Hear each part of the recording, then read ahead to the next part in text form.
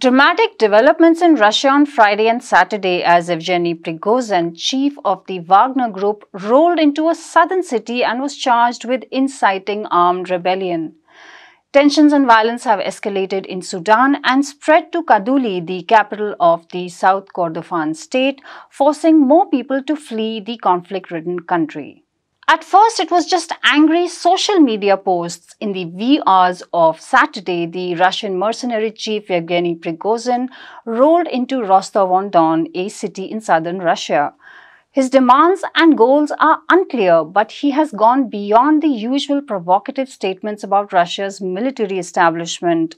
By Saturday, Russia took strong measures to keep him at bay, but it could be other parts of the world which feel the impact of these developments. Of course, this is a rapidly developing story and could change by the time you view it.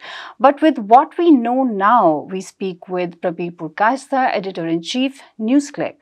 Prabir, the chief of the Wagner Group has made many statements, many actions according to the report. How reliable are these reports which say that it's a coup and that, he's a big threat to Putin? Well, I don't think it is a coup because Putin is still very much there and this is taking place in Rostov-on-Don. Therefore, it's not the major arena of in and around Moscow. So that's one part of it. Second part of it is Putin is already on record saying that, this is bogus and he has to back off completely. And this is something which is essentially against the interest of the state. Apart from calling him traitor, he has virtually said everything else. Right. Okay? So that is very much there. Question is, who is Prigozhin and can it upset the Russian state? I don't think it can, unless there are other breaks which we don't know about and there are inner fault lines which we don't know about. At the moment, he seems to be very much an aberration. Of course, should they have depended on this kind of formation, which is what the Wagner formation is. The Wagner is, I believe, how it's pronounced. The Wagner formation is. It's equivalent to what you had in the US. You had also Prince, there was a Eric Prince. Right. He had his private army, which was used in Iraq, and right. it actually did atrocities for which there was a lot of publicity at that stage. But he continues to lead that formation, which is still there, and it provides armed services in various countries, which Wagner also does, for instance, in Africa. But having used them in the Ukraine war, it's also true that in Bakhmut, for instance, he got a lot of publicity that he was at the forefront of the war, not that he was a participant, but his forces were. And in Bakhmut, the publicity he got made him a figure in Russia.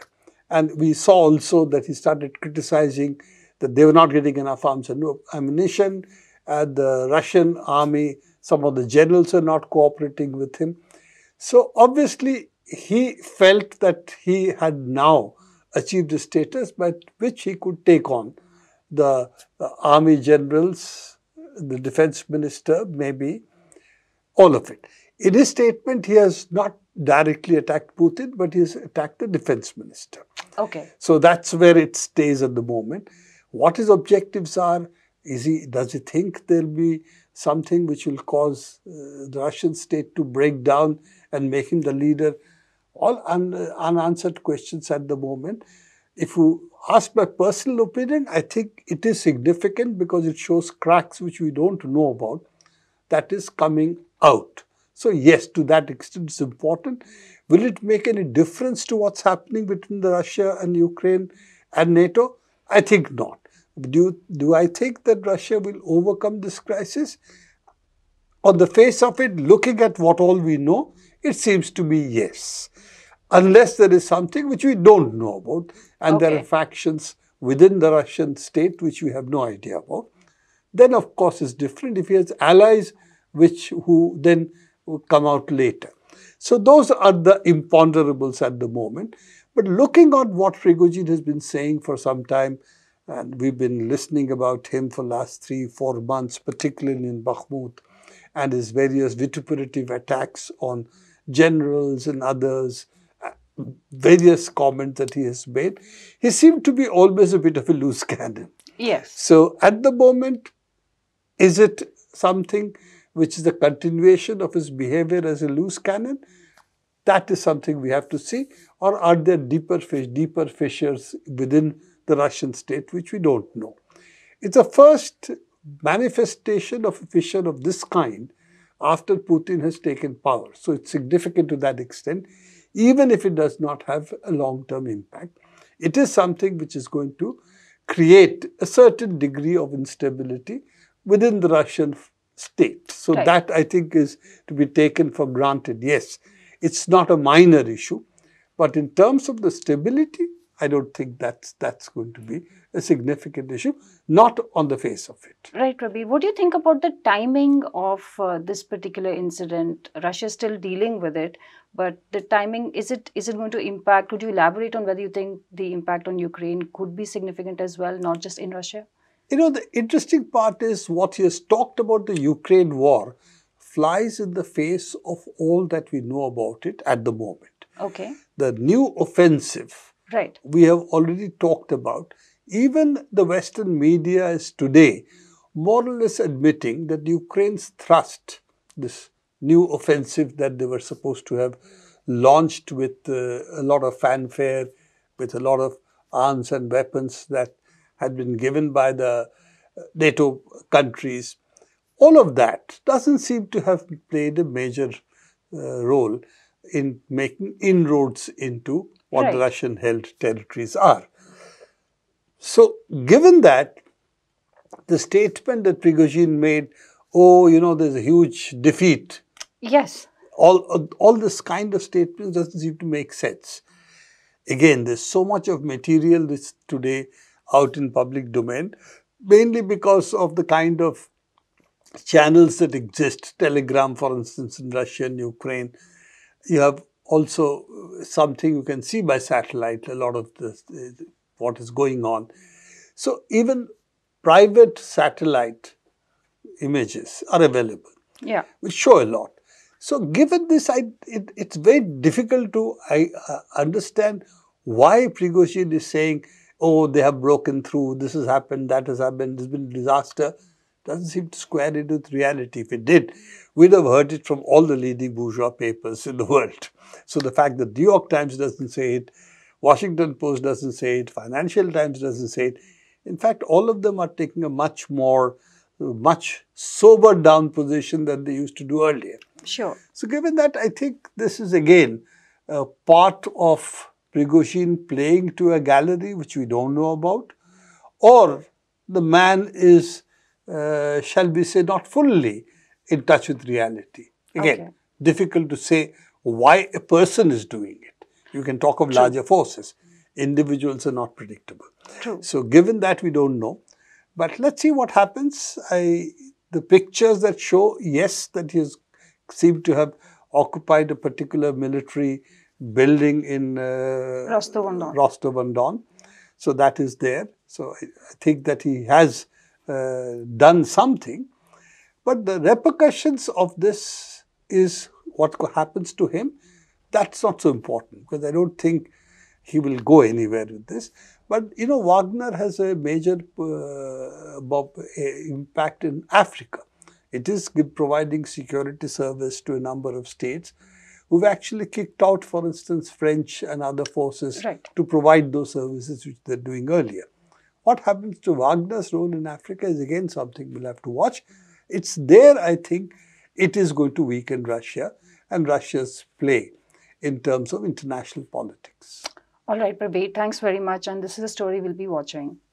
The war in Sudan has already uprooted over 2.5 million people, but the fighting between the army and the rapid support forces has just spread to new areas.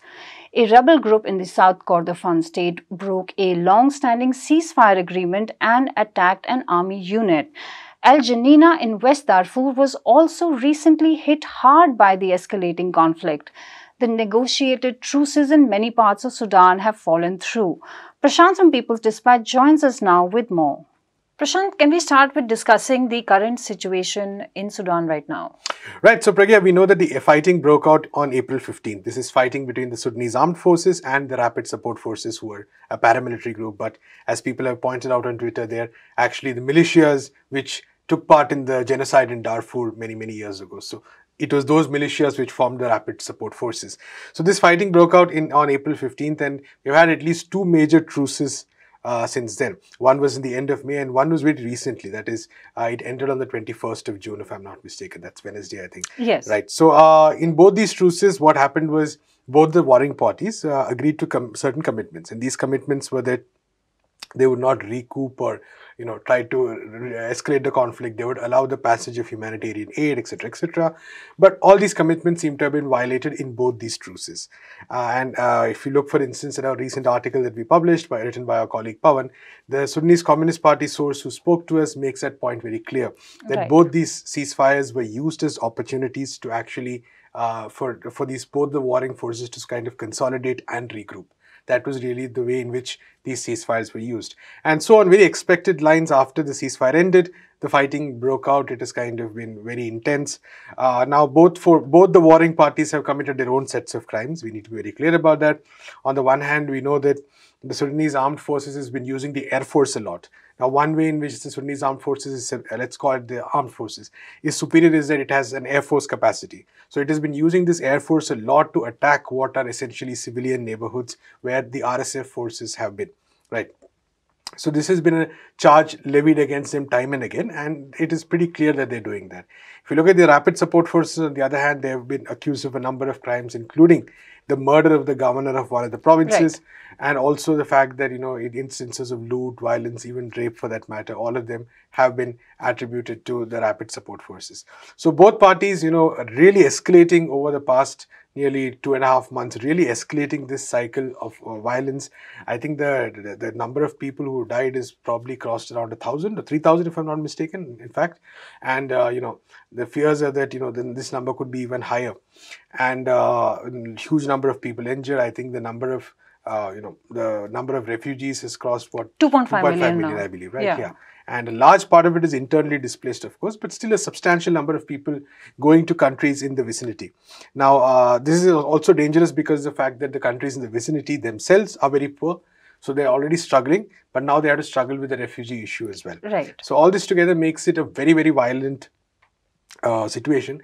And I think activists and observers there have kind of expressed the fear that this fighting may be allowed to fester, like it has in many countries in the region. For instance, Libya is a prime example of a country which has been in persistent war for many, many years now, for 10 years since NATO and its allies intervened. So there is a very strong fear that this might kind of be the case in Sudan as well, because of the fact that it seems to be caught in a cycle. On the one hand, there's fighting, then the US and Saudi Arabia, countries like that, they sort of bring about a truce. There are all these high-sounding statements are made, and then fighting breaks out. Right. I think the US itself, at least, is kind of, begun to maintain that it is not seeing a way out of this. So again, there might be other regional attempts which continue, but there is a very stark fear that this fighting could actually go in the long term. So, that is really a huge concern. And this would be disastrous for a country like Sudan, which is already facing a variety of crises. There is a climate-related crisis, the economic crisis, which people have been struggling for decades to deal with. All these crises together, and put war on top of that. And then what happens is that you have a complete mess, so to speak. And the people responsible for this mess are the leaders of these military forces, the top leadership of these military forces, which unfortunately, these military forces are in power because everyone was happy engaging with them until now. So that's right. So it's important to remember that these military forces were considered key players in Sudan's political scene. Everyone, kept encouraging them and gave them, full legitimacy. And now now it seems kind of strange that everyone is kind of condemning them or saying that, we need peace. Whereas these signs were there for the longest time. Right, so, keeping all that together, it's quite a depressing scene, I would say, overall in Sudan. Also, one must note that the Darfur province there's been a huge amount of violence there. It's in some senses very closely linked, but almost on a slightly different track. A lot of the armed groups which were associated with the RSF, for instance. There's been fighting among some of them. The RSF has been very closely involved in the fighting in Darfur. So the rival groups in those regions are now fighting among themselves. Okay. This is a long conflict. We talked about the genocide earlier. This is a long conflict, and now this is again intensified. So another cycle of violence in Darfur as well, which makes it really a very difficult situation there. A lot of the people there are already in internally displaced people camps. They're refugees, basically, internal refugees. So many of these people are at double the risk because of the fact that the fighting has broken out over there. Right. Also reports of fighting breaking out in the Kordofan region, as you said. So all this together, I think multiple conflicts brewing right now within Sudan, all of them connected, and a very difficult time indeed for Sudan's people. Right. Prashant, you mentioned the Sudanese Communist Party. They also said something about how to resolve the problem where the US is not playing a very positive role. And also, why are the peace agreements not holding up to the promise that they held out? Right. I think two or three things. One is that when we talk about, let's look at the peace agreements first. I mean, not about the current ceasefires, which have kind of not worked out. But even earlier, after 2021, which was when Omar al-Bashir was overthrown, there was there was a very clear question before Sudan, which was that in which direction would Sudan go? Right. Would the natural direction or logic of the protests which overthrew Omar al-Bashir be accepted? And the natural logic of those protests was that Omar al-Bashir and his military regime would have to be overthrown. There would have to be democracy in Sudan based on the demands of the protests which took place against Omar al-Bashir. Right. That was the natural logic of it. Right. But that natural process was curbed by the fact that while Omar al-Bashir was overthrown, his regime remained in power. Mm-hmm. And this basically meant that the army and the rapid support forces, all of these together, took over the regime. So while Omar al-Bashir was gone, his regime remained in power. And these forces worked together with some centrists and right-wing political parties, which also compromised the army.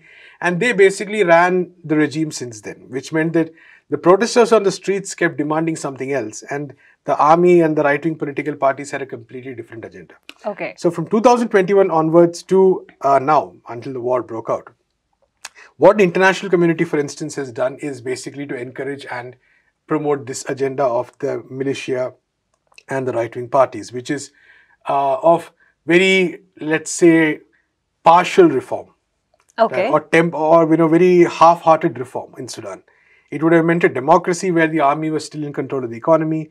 It would have, the forms of democracy would have been there, but the power would still have been with the vestiges of the old regime, the remnants of the old regime, right? And this is what everyone was happy with. The international community was happy with.